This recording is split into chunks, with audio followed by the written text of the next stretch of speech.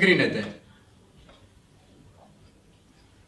Όπως λέμε και στις παραστάσεις, αυτό το θέατρο δυστυχώς δεν είναι δικιά μας επινόηση. Όχι. Όχι, όχι. Το θέατρο του καταπιεσμένου ξεκίνησε στην Λατινική Αμερική στα τέλη της δεκαετίας του 60 από έναν θεατράνθρωπο, τον Augusto Boal, ο οποίος μέσα σε συνθήκες δικτατορίας στη Βραζιλία εξέλιξε μια σειρά από τεχνικές. Ένα δύο το έχω πάρα πολύ δουλειά. Πάρα πολύ καλή, έχεις το. Τόσο άγνωστο, τόσο άγνωστο. Κάθε παράσταση θέατρου φόρουμ έχει ουσιαστικά δύο βασικά σκέλη. Το πρώτο είναι ότι έχουμε ένα 20 λεπτό μέσα σε άκρες μόντελ, στο οποίο παρουσιάζουμε την ιστορία όπως εμείς την έχουμε δομήσει θεατρικά για να γίνει κατανοητή στον κόσμο. Έχω πρόβλημα. Τι πρόβλημα? Μου την πέφτει ο Γεράσιμος. Μάκης. Στις ιστορίες υπάρχουν κάποιες προϋποθέσεις. Τεχνικά είναι αυτά, αλλά προϋποθέτει να υπάρχει κάποιος που βιώνει μια καταπίεση, να υπάρχει ένας καταπιεστής που να μην είναι το κράτος γενικά, η πατριαρχία, να υπάρχει μια ιστορία συγκεκριμένη. Μπορείτε να μου εξηγήσετε τι έγινε και ακυρώσατε έτσι το ερευνητικό? Έχεις θράσος, Το δεύτερο αυτό κομμάτι ονομάζεται φόρουμ, οι αντικαταστάσεις, όπου το κοινό έρχεται στη σκηνή. Προσπάθησε να τους αλλάξει γνώμη. Ωραία. Κατάλαβες.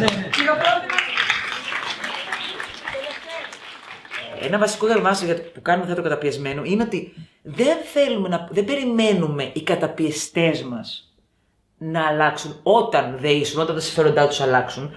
Το θέμα είναι πώς εμείς οι καταπιεσμένοι θα ενδυναμωθούμε για να τους αλλάξουμε. Μπορείτε να σας δώσω ένα φυλάκι. Ποιος?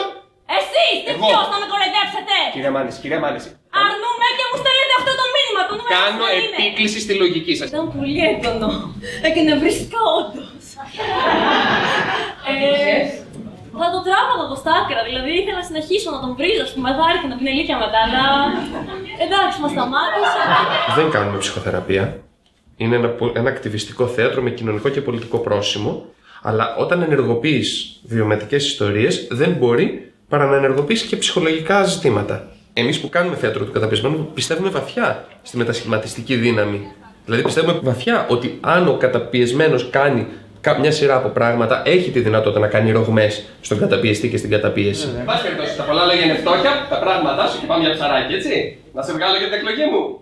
Ευχαριστώ πάρα πολύ, αλλά δεν θα τα καταφέρω. Αυτό που συμβαίνει όμως και έχει πολύ ενδιαφέρον όταν μια γυναίκα σηκώνεται από το κοινό με τη βεβαιότητα ότι θα του πει και θα καταλάβει. Ναι, αυτό είναι πολύ Και του λέει και δεν καταλαβαίνει. Και είναι σοκ. Και λέει, δεν μπορεί, μα δεν γίνεται αφού του είπα. Αφού του είπα. Γιατί? Προβληματίστηκα λίγο εκεί πέρα με Άγγις, δεν το περίμενα, μου φάνηκε πολύ ακραίο. Έλεγε ο Μποάλ ότι το θέατρο του καταπιεσμένου είναι μια πρόβα για τη ζωή. Δοκιμάζουμε στην ασφάλεια της θεατρικής συνθήκης λύσεις τις οποίες αργότερα, αφού τις εξερευνήσουμε θεατρικά, μπορεί να τις εφαρμόσουμε και στην πραγματική μας ζωή. Σκέφτομαι ότι θα μπορούσα να είμαι πιο απότομη και να φύγω από τη σκηνή κάποια στιγμή. Να του πω, αυτά έχω να σου πω, φεύγω. Αυτό θα έκανα. Αυτό που το κάνει να λειτουργεί σαν εργαλείο είναι η ζωντάνια του. Το ότι αυτό που βλέπει πάνω στη σκηνή, ο θεατής από κάτω το αναγνωρίζει σαν αληθινό. Σαν αναπαράσταση του αληθινού. Με τρελαθεί τελείως εδώ μέσα. δεν είμαστε ηθοποιοί. Θέατρο καταπιεσμένο μπορεί να κάνουν όλες και όλοι. Η ομάδα είναι αυτοοργανωμένη. Όλα τα μέλη της είναι ισότιμα. Δεν υπάρχει ρόλο σκηνοθέτη, ναι, σεναριογράφου. Δεν λειτουργούμε με κανένας είδους αυθεντία. Σιγά μην πούμε όλο. Όχι, το ρεμάκαρ. Το ρεμάκαρ θα πούμε που έχει πλάκα. Ναι. Εγώ τότε πότε θα σηκωθώ? Θα είμαι όρθια. Οι παραστάσεις μας είναι πάντα ελεύθερες για όλους και όλες, πάντα χωρίς αντίτιμο. Εμείς είμαστε η ακτιβιστική ομάδα θεάτρου του καταπιεσμένου και κάνουμε θέατρο του καταπιεσμένου. Εγκρίνεται.